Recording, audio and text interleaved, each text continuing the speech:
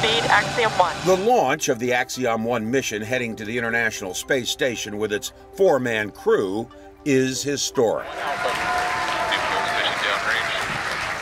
In the past, the Russian Space Agency has flown individuals to the ISS. This is different, much different. It is the first completely private mission to the station. Axiom Space is using a SpaceX commercial vehicle. The commander of the crew is Axiom Vice President and former U.S. Space Shuttle astronaut Michael Lopez Alegria. The 3 other crew members from the U.S., Canada, and Israel are all paying customers, each reportedly paying $55 million for the trip.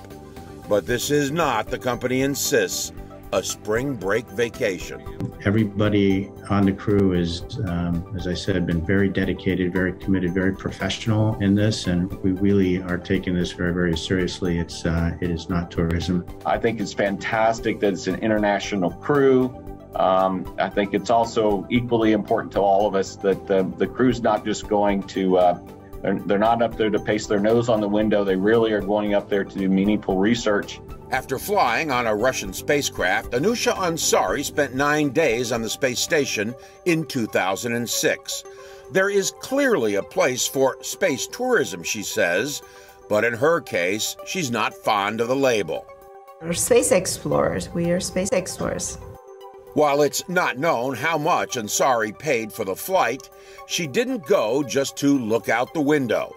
During her time on the station, she conducted several experiments for the European Space Agency on the effects of spaceflight on the human body. Ansari says the spaceflight experience changes you spiritually.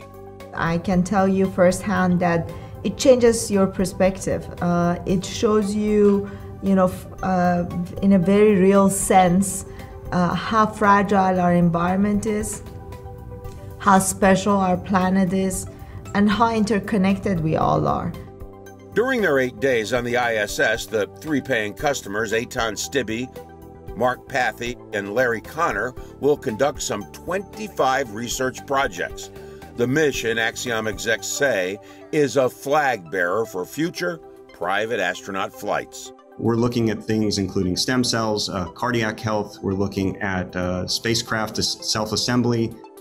To prepare for the trip, the crew went through more than 1,000 hours of training. Some of it was spent at NASA's Johnson Space Center, familiarizing themselves with the station layout. They also flew what's called the zero-gravity flight to get a feel for weightlessness. And they went to SpaceX and trained inside the Dragon capsule, which is their ride to the ISS. This, Axiom says, is just the first of several planned flights. And the company has even loftier goals. Axiom wants to beat out its competitors for the first commercially owned and operated space station in operation by 2028. For MyRadar, I'm John Zarrella.